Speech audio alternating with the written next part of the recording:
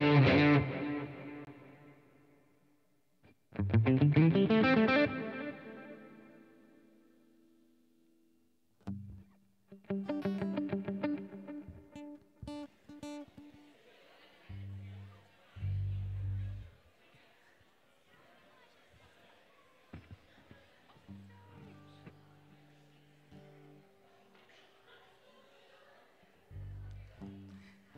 morning. Welcome to Parkside Church. We're so happy to have you here with us this Sunday morning. If you'd like to stand, we're going to bring God some worship and praise.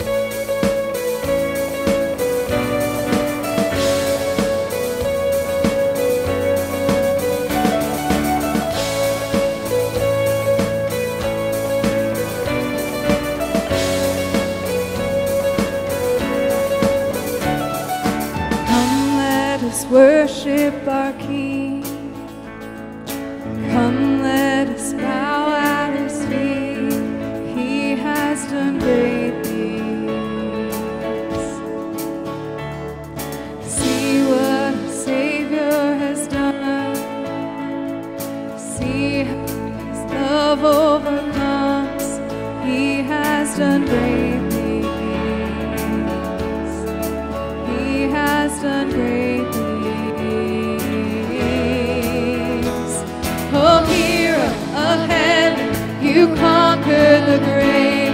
You free every captive and break every chain, oh God. You have done great things. We dance in your freedom, awake and alive.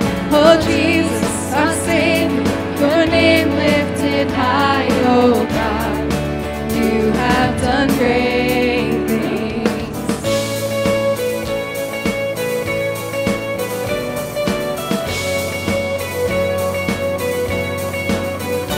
You've been faithful through every storm. You'll be faithful forevermore. You have done great things, and I know you will do it again.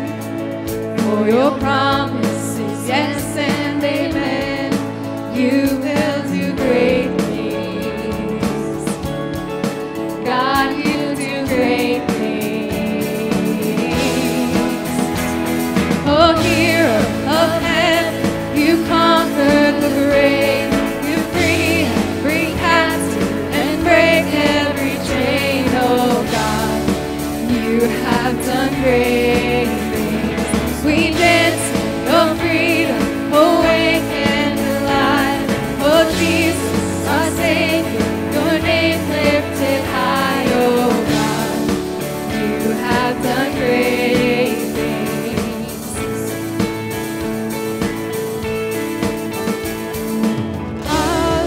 Hallelujah, God, above it all. Hallelujah, God, unshakable. Hallelujah, you have done great things.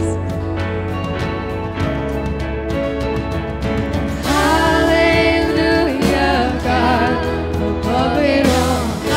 Hallelujah, God, unshakable. Hallelujah, you have done great things. You've done great things. Oh, hero of heaven, you conquered the grave. You free every captive and break every chain, oh God. You have done great things. We dance in your freedom, awake and alive. Oh Jesus, our Savior, your name lifted high, oh God. You have done great things. You have done great things. Oh God, you do great things.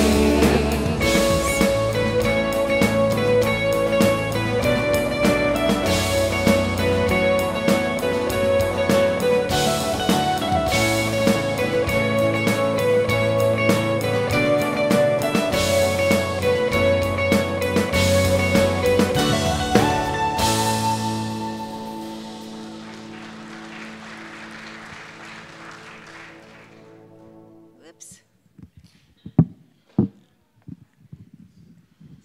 Oh, thank you. Good morning. I love Mission Moment Sundays. Today I get to introduce two mission topics. First is about the Mexico mission trip to Pastor Vasquez Church in San Luis, Mexico. After much prayer and many indicators, the team is postponed until spring break 2025. Now, that is the Lord giving you time to pray about what part you're going to take in that mission trip. Okay, now I'm finished with my, Second, I have the privilege of introducing Rebecca Cornell and Josh Heimiller to update us on what YFC ministry is doing right here in Kern County.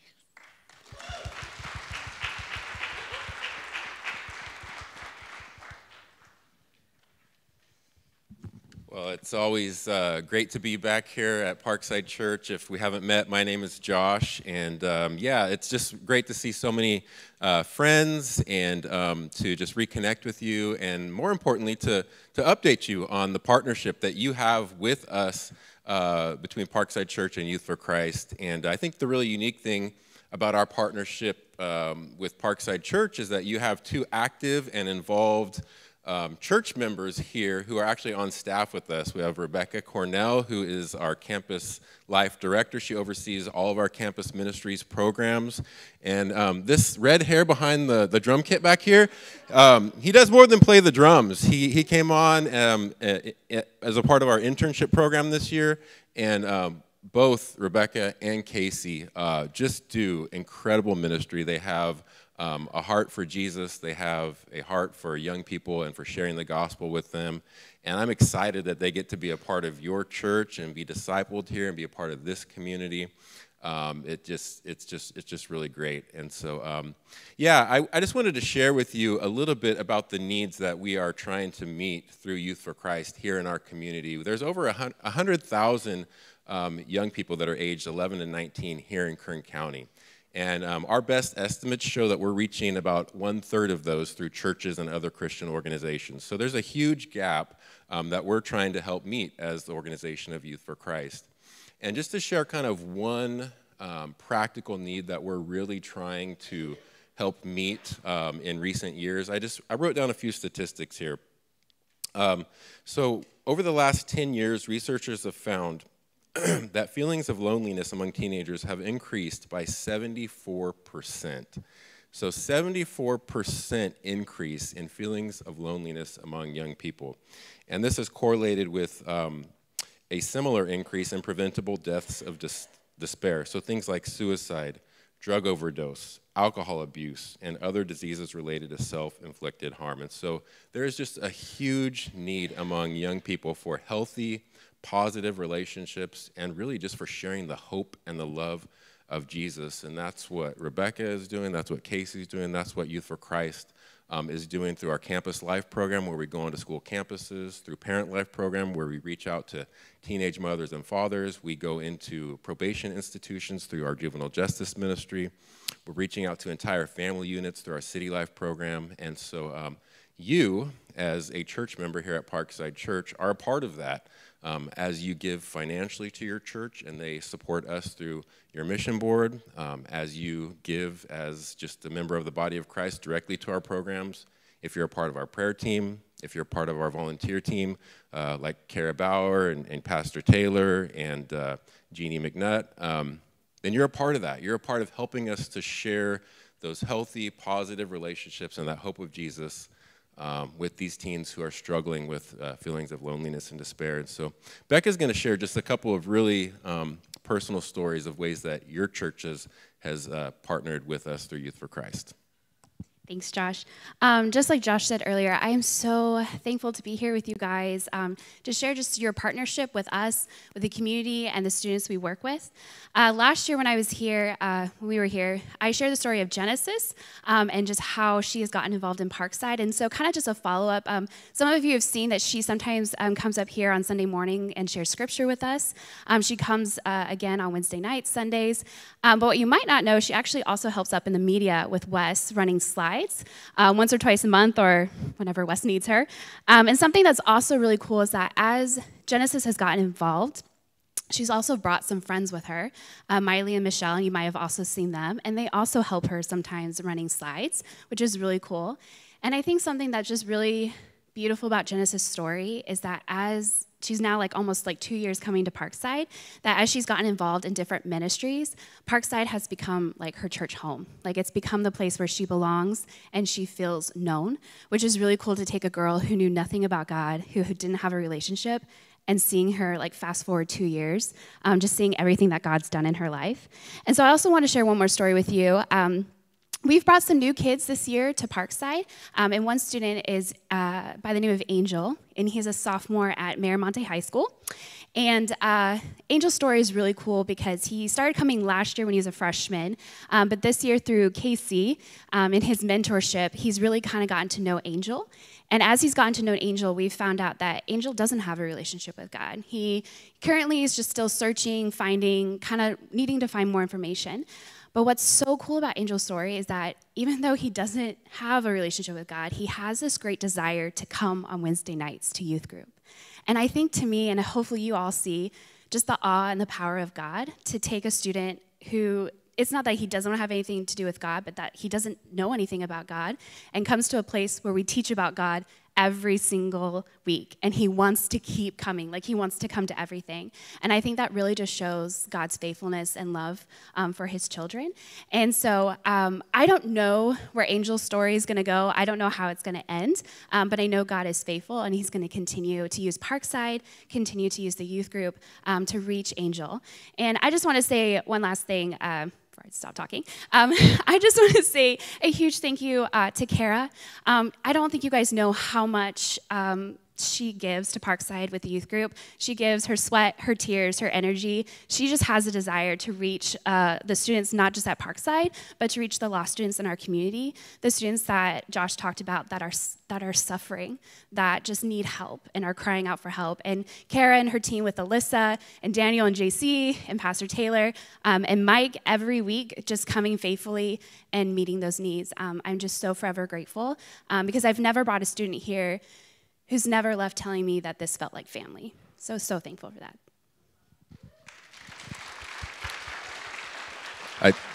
I heard rumors that you also sacrificed your body sometimes for youth ministry. There's a connection with Youth for Christ with that, but I'm not exactly sure, so. Thank you, guys. I love all the ministries that we support here at Parkside, but I think I would be lying if I didn't say there's a special place in my heart for YFC. The amount of, just the number of students, like Josh and Becca said, unreached students coming to church through YFC has been awesome. And you guys don't know this, but it is a fairly regular thing that mid-sermon, Miley, Michelle, and Genesis are standing up there waving to me, trying to distract me and get my attention, which is fantastic. So would you join me as we pray for Youth for Christ? Gracious Heavenly Father, Lord, we are just overwhelmed by the work you are doing, by the love you have and the desire you have for the world to know your good news, to hear the message of hope and the message of mercy, the message of wholeness that your Son brings, and how we can know you through his sacrifice on the cross. Lord, I thank you for the work that you do through Youth for Christ. I pray that, Lord, that you would encourage and strengthen not just Josh and Becca, but every member of Youth for Christ, from leadership to volunteers and everywhere in between, Lord. Would we be a people joined together to reach the world with the good news of your gospel? God, we just offer you this time. We ask that you'd fill us with your Spirit. Lift our voices and our praises and our worship to you. Would you be made much of during this time? We thank you, Father. We ask all these things in your Son's name. Amen. Thanks, guys. One quick announcement before I invite the ushers to come forward, and that is just that if you are new or visiting to Parkside, we want to extend a special welcome to you and thank you for being here.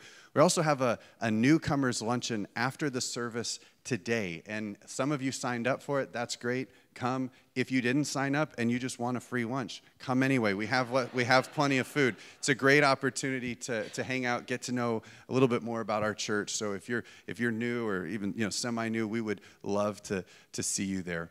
I'd like to invite the ushers now to come forward and receive our tithes and offerings, and I will dismiss all the children to kids' time in the back with Miss Brianna.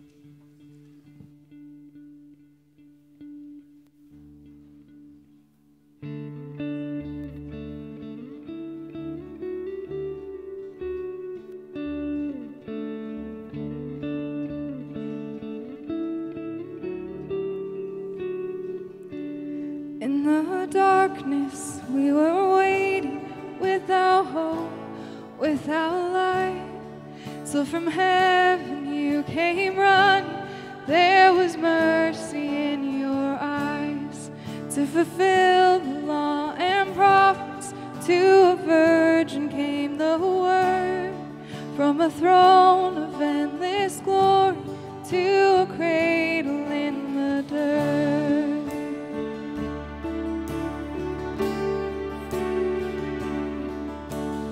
Praise the Father, praise the Son, praise the Spirit, three in one.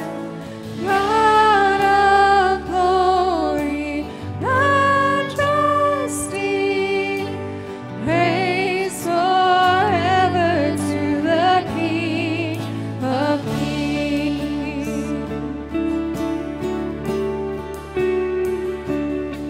To reveal the kingdom coming and to reconcile the lost, to redeem the whole creation. You did not despise the cross, for even in your suffering you saw to the other side, knowing this was our salvation. Jesus, for our sake you died.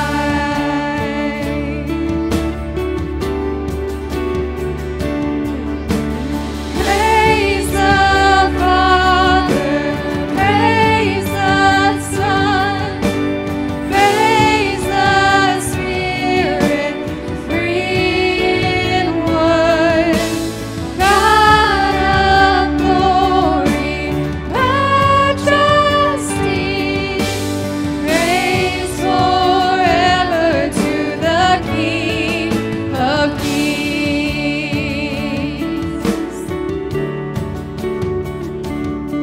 In the morning that you rose, all of heaven held its breath, till that stone was moved for good, for the Lamb had conquered death.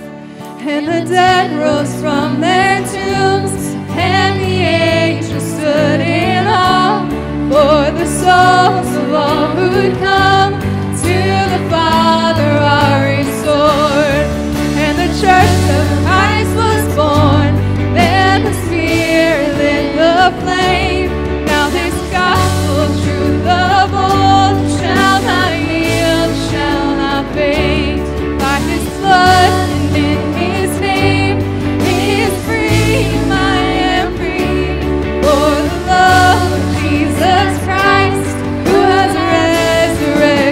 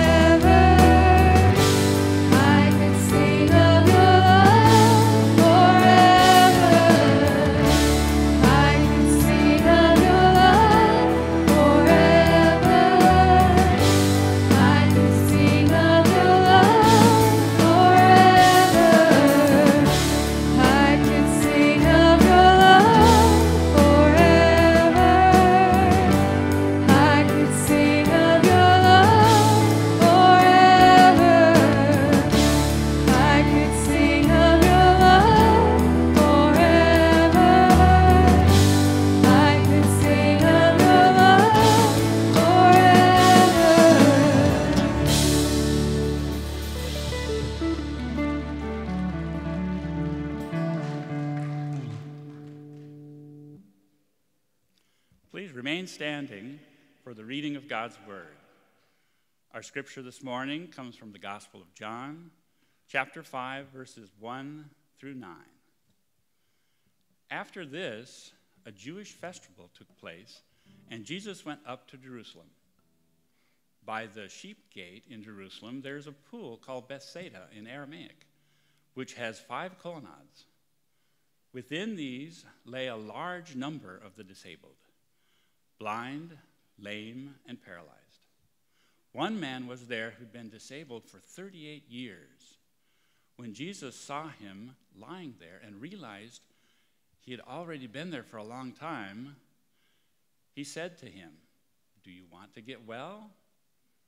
"Sir," the disabled man answered, "I have no one to put me in the pool when the water is stirred. But while I'm coming, someone gets there ahead of me." "Get up," Jesus told him. "Pick up your mat and walk." Instantly, the man got well, picked up his mat, and started to walk. This is the gospel of Jesus Christ. Thanks be to God.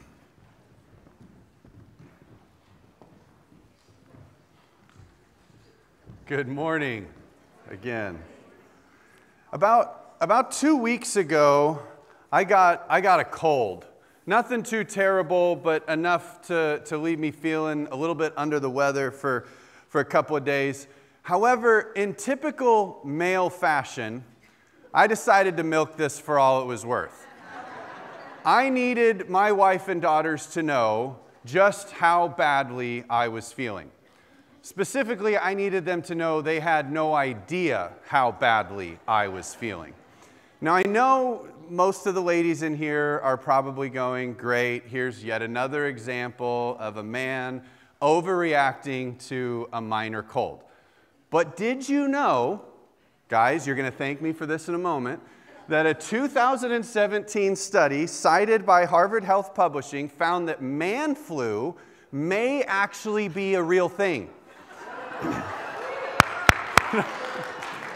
That's right, the common cold may in fact be worse for men than women. Now, sorry, this is sort of hard to say with a straight face. But we obviously don't have time to go into the weeds of this study, and I would prefer if you don't fact check me on this. But some of the results suggested that the immune response in women to the flu is slightly less than it is in men. And since flu symptoms are in large part due to the body's immune response, then a lessened immune response in women may actually translate to milder symptoms. So there you have it. It's science, people. It's real. But all kidding aside, study or no study, I'll admit it, I'm a bit of a wimp when it comes to getting sick. I hate not feeling 100%. And no matter what my gracious wife would say, I'm pretty positive she has internally rolled her eyes once or twice as I suffered through a minor cold. But whatever may have crossed her mind and whatever she may have thought, I'm very appreciative that she has never asked me the question Jesus asks in our passage this morning. That is, she has never come up to me while I'm sick and said, "Taylor, do you want to get well? Do you really want to get well?" Now, this is, of course, the question we just heard Jesus ask in John 5:6 to a man who'd been crippled for 38 years. And I say I'm glad my wife has never asked me this question because, truth be told, I have a hard time imagining I would respond very positively to it, right? I mean, if I were truly sick, how dare you ask me if I want to get well? Of course I want to get well. Isn't this question have sort of a foregone conclusion?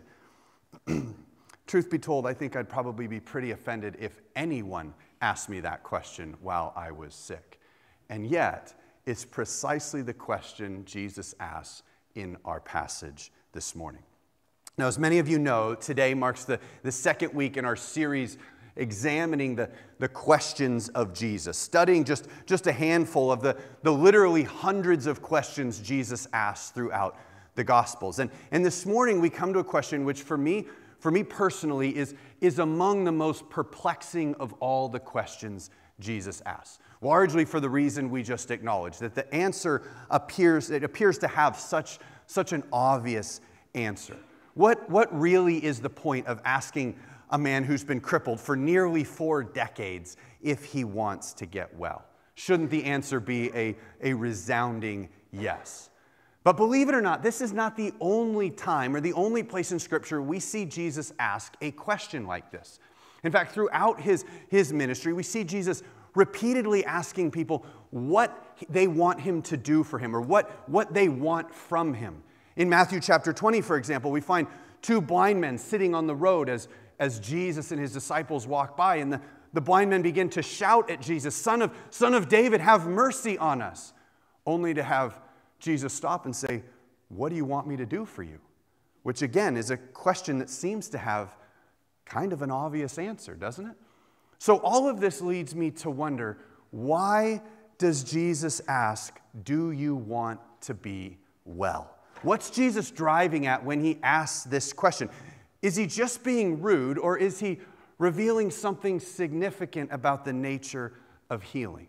And when we think about it, this is a really important question for each of us to answer, because at least to some degree, all of us come to Jesus for healing. All of us come to Jesus seeking something. Maybe it's healing from something in our past. Maybe it's healing from something in our present. But whatever the case may be, all of us come to Jesus for something. And yet in Scripture, we see Jesus repeatedly ask some version of this "do you want to be well?" question.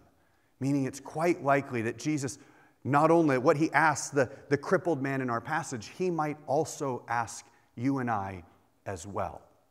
So if you have a Bible with you this morning, I want to invite you to turn to John chapter 5 as we consider the story of this crippled man and the strange question Jesus asked him.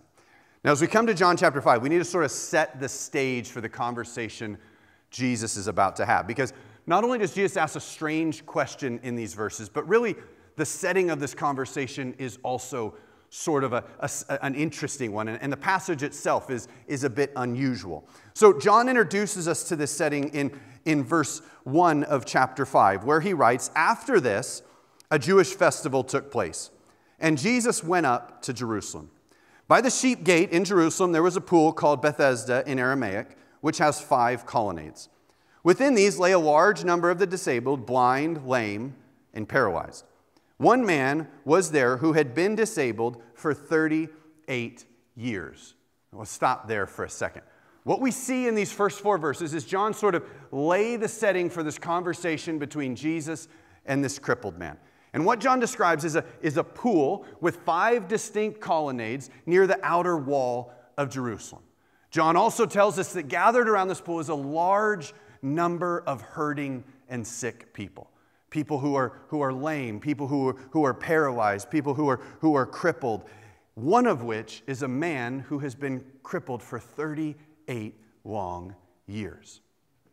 Interestingly, though, what John does not say is why there are so many sick people gathered at this pool in the first place. And if this seems like sort of an odd detail to leave out, you actually aren't the only one. In fact, if you have a Bible with you this morning, you have one from the pew in the back of the pew in front of you, you will notice that in the passage we just read, there is no verse 4. That's right. The passage goes from verse 3 straight to verse 5. And this is true in almost every major English translation. The significant exceptions being the King James Version and the New King James Version. Both of those will print verse 4 in the text of the Bible, while the rest of most other major translations, like mine, will print it down here in the footnote of your Bible. And the reason for this is simply because none of the very earliest manuscripts of John have verse 4 present in them. Every single one of the earliest manuscripts we have of the Gospel of John do not contain verse 4. Rather, verse 4 only begins to appear in ancient manuscripts that are dated a few hundred years after the Gospel of John was originally written. And what this means, this has led many scholars to believe that verse 4 was sort of maybe an explanatory note that was filled in the margin of the Gospel that over time sort of worked its way into the text itself and has subsequently been removed. Now, in case you're curious, or in case your Bible for some reason does not have verse 4 in the footnote, this is what verse 4 says. From time to time, an angel of the Lord would come down and stir up the waters. The first one into the pool after each such disturbance would be cured of whatever disease they had. And I think to some degree when we read this, it's sort of, you can understand why this maybe got added in the margin, because it gives us a little bit of context for why this place was what it was, why all these ailing people are gathered around the pool to begin with. Namely, because they're seeking healing. But it might also prompt us to ask, what is going on here? Why did this place become a place associated with healing? And what is going on when this water is being stirred up? Well, interestingly enough, archaeologists actually discovered this pool right where John said it was in the late 19th century. And they found it, like I said, exactly where John said it was, exactly with the same 5 colonnades John described. And in fact, I think we have a picture of it. There we go. This is what the site actually looks like today. But perhaps most significantly, during this excavation, archaeologists found that the large pool that was once here and has since dried up was actually spring-fed, meaning that through periodically the spring would sort of fill up the pool and it would cause the water in the pool to bubble and stir for apparently no reason whatsoever. So thus it appears that there was kind of a common misconception or a common belief in first century Israel at this time that the freshly stirred water in the pool could heal illnesses. Now we should be careful to note, though, that John, the author of the gospel that we're reading, there's no indication that this is what he believed. Rather, this is just what the crowd or a number of people in first century Jerusalem believed. Get into the pool of Bethesda after it has been stirred, and you will be healed. With one very significant catch, one stipulation placed on the healing this pool could offer. And we see it in the crippled man's response to Jesus' strange question. In verses 6 and 7, we read, when Jesus saw him lying there and realized he had been there a long time, he said to him, "Do you want to get well?" "Sir," the disabled man answered, "I have no one to put me into the pool when the water is stirred up. But when I am going, someone goes down ahead of me." Now, for me personally, this is where this story really starts to get interesting, because there's a few details here that I think we could very easily miss if we don't take time to stop and notice. Notice first that John says Jesus knew that this man had been there for a long time. Now, we aren't sure exactly how many years this man has been by the pool itself, but we know he's been crippled for 38. Almost 4 decades of being unable to walk. Longer than I've been alive, actually. But even more significantly, notice how in the man's response to Jesus, he doesn't actually answer Jesus' question. He doesn't, does he? The very question which is the topic of our conversation this morning, the very question which seemingly has such an obvious answer, do you want to be well, doesn't actually get answered. Which is kind of mind-boggling if you think about it, because the more we understand about this pool, the more we understand about why people were gathered here, the more we come to realize that the whole point of being at this pool was to find healing, right? I mean, that's the only reason you were here. That's what brought all these people to this location. In other words, this is something like going to the emergency room, finding someone who's been there for 38 years, only a slight exaggeration in some cases, asking them if they want to be well, and then not getting a straight answer, which is kind of crazy. But it's exactly what we see in this passage. Jesus says, "Do you want to be well?" And the man sidesteps the question. He doesn't offer any version of yes. None whatsoever. What does he do? Instead, he responds with an excuse about why healing isn't possible for him. He responds with the reason why he can't find healing, which in his case is because whenever the water in the pool is stirred, he has no one to get him down to the pool fast enough. Someone always beats him there. And I think all this background should sort of do something to us as we think about what this pool was there for, what they believed it was there for, and what this man says to Jesus's question. It should start to make us see Jesus' question through new eyes. It should help us begin to see how the question, do you want to be well, actually does reveal something significant about the nature of healing. Something which, if left unrecognized, can actually keep us from the healing we're hoping to find. Because there are truths here in this passage that unless you and I come to grips with them, the healing of Jesus will always elude us. So what does this question, do you want to be well, teach us about healing? Well, two things I believe. The first of which is the often overlooked truth that healing requires a change. Healing requires a change. This is something we rarely acknowledge, but it's absolutely necessary for us to realize. Because we read this question, do you want to be well? And at first glance, like we said earlier, it almost comes off a little bit offensive, right? Like, how dare you ask me if I want to be well? But what this response fails to recognize is that some of us are actually more comfortable being sick. Some of us grow to prefer familiar pain over unfamiliar healing. And I know this is difficult to admit, but it's true, because as humans, we get comfortable with what we know. We get comfortable with what is familiar. All of us do it. You do it, I do it, all of us do it. And oftentimes change, even for the better, tends to scare us. A really easy example of this from my own life comes from the first 5 or 6 years my wife and I were married, when almost every year it seemed like our living situation changed. Every 12 to 18 months, it felt like we were moving. And guess what? Every move was an improvement. Every move was a step to a slightly better living situation. We went from a one-bedroom apartment to a two-bedroom apartment, same apartment complex, just right across the way. And a little bit after that, we went to a guest home on the property of one of the families in the church. Every single move was a step up, was an upgrade. But you want to know something? In every single case, I didn't want to go.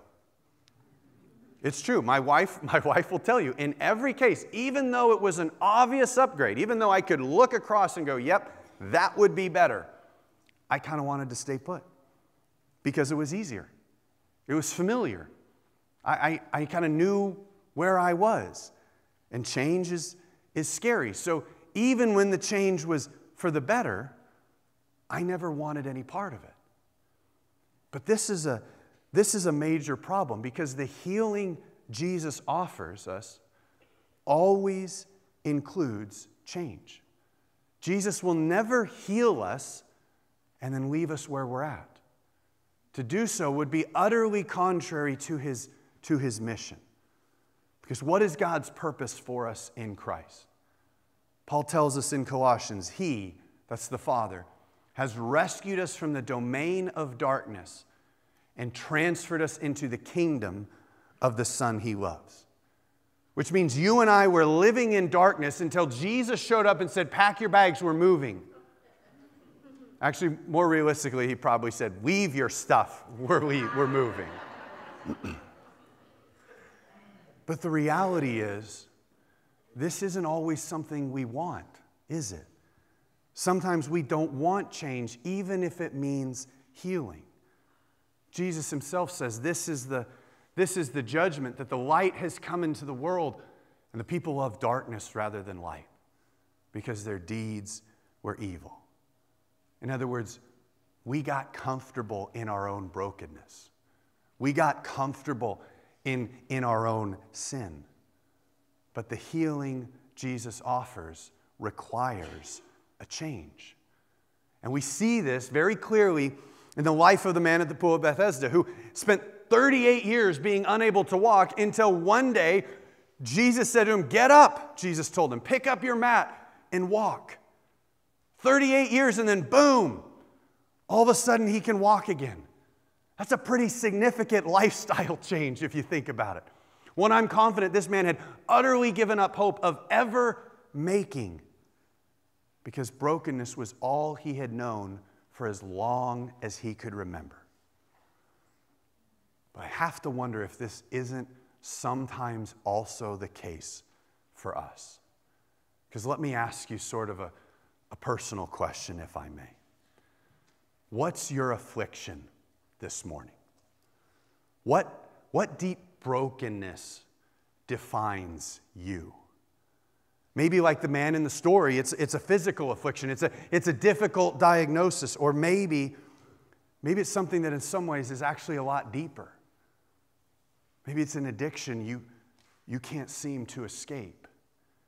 Maybe it's some habitual sin that no matter what you try, you cannot get out of.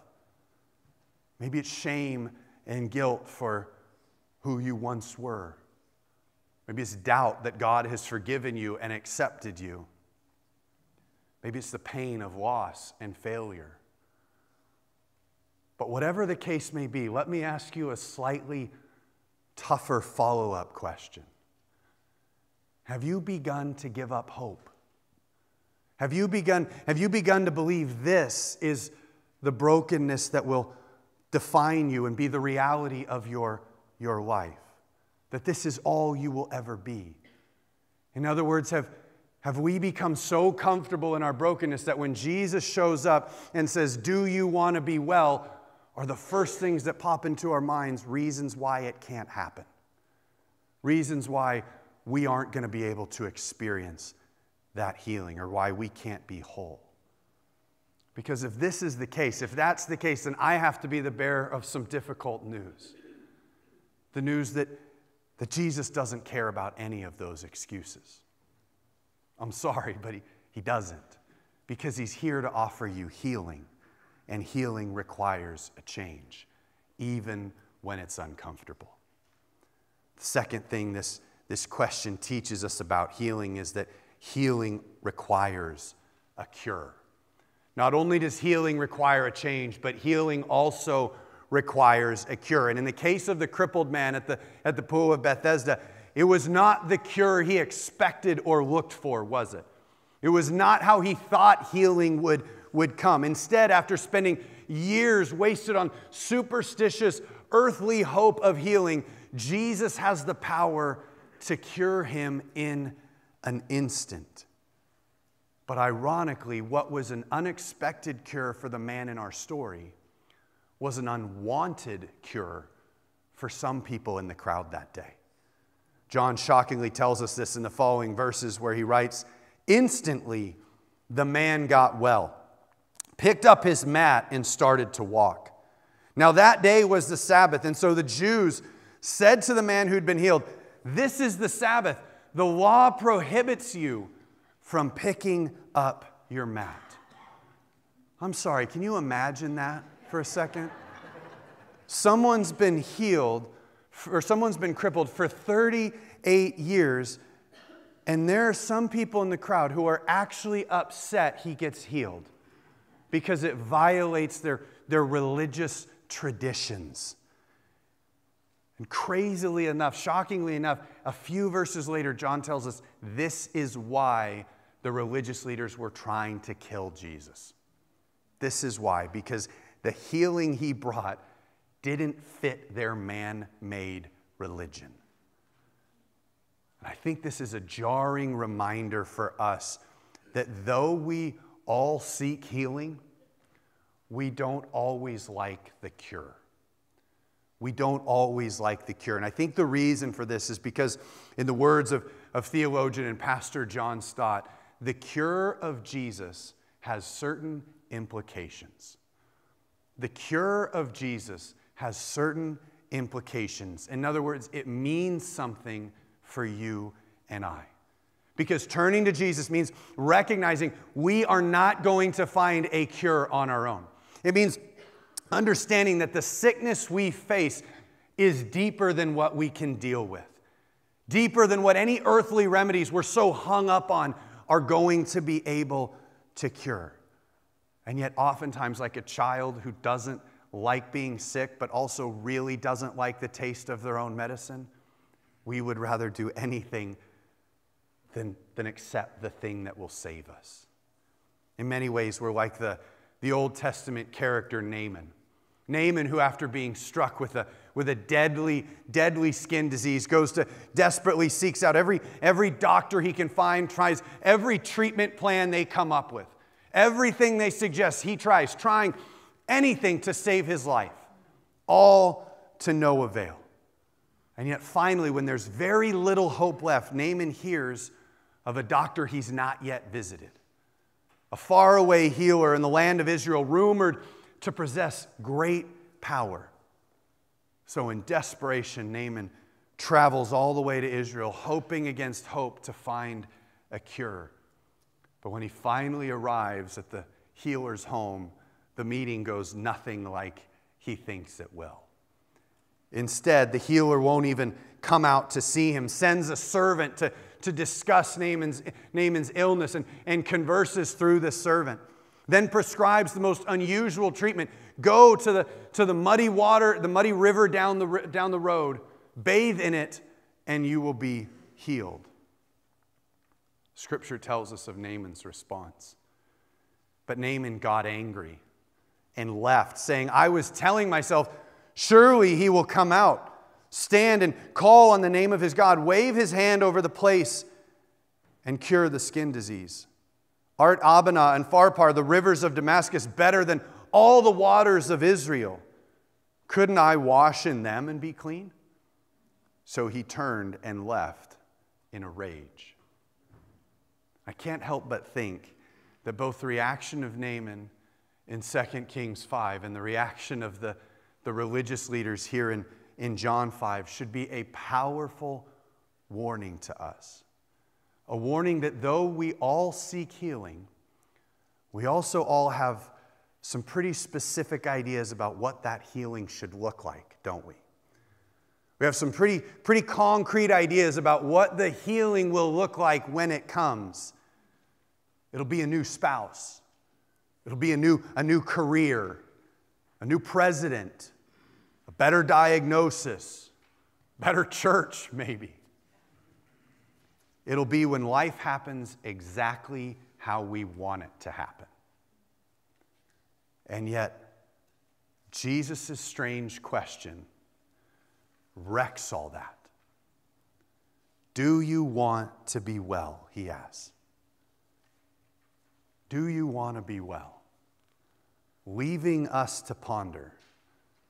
Do we really? Do we want it enough to change? Enough to give up that sin we enjoy so much once and for all? Enough to make God's word the supreme authority in our life? Enough to trust Him with the future? Enough to say, God, I know you tell me not to be anxious. Okay, I trust you. Enough to lay down our own expectations of what the cure will look like. Enough to follow Jesus even when it costs us. Do we really want to be well? Because if so, then just like the crippled man in the story, Jesus offers us a cure. Jesus offers us a cure. Faith in Him, trust in His sacrifice, and acceptance of Him as Lord and Savior. And if we're willing to make that change and accept His blood as the cure, then make no mistake, we will experience healing. But only then. And only when we come to grips with what His healing requires. Would you pray with me?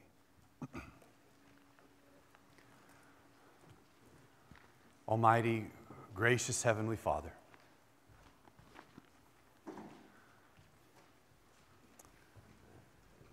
As we come before you, we confess that we are broken. We are sick. We are in desperate need of healing. And yet, even so, we are so convinced we know what healing looks like. We know what the cure will be. Lord, forgive us for all the places we have looked before turning to you. Father, I ask now that you would stir our hearts with your Spirit. Give us eyes to see the healing your Son offers. Give us a heart to desire it, ears to hear it, because we are desperately broken. But in Jesus we can find healing. So Lord, would you heal us? Would we accept your cure? We ask this in Jesus' name. Amen. Amen. Would you stand with us as we offer one last song of worship?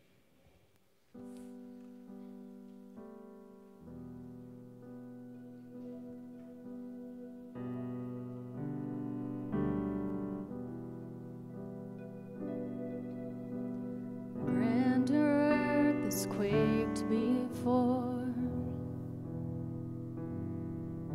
moved by the sound of his voice. Seas that are shaken and stirred can be calmed and broken from my regard. Through it all, my eyes are on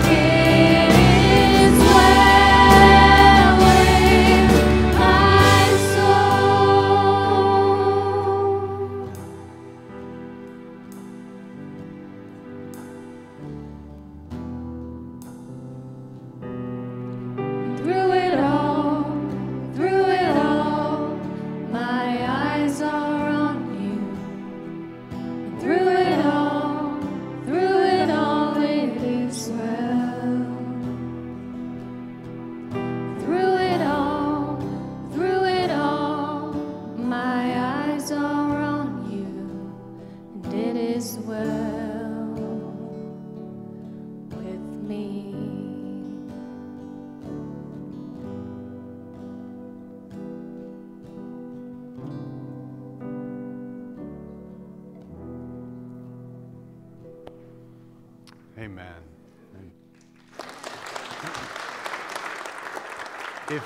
If you are by chance joining us for lunch, just to let you know we're meeting in rooms 1 and 2, which is right out these center doors across the courtyard in the building on the other side of the lawn.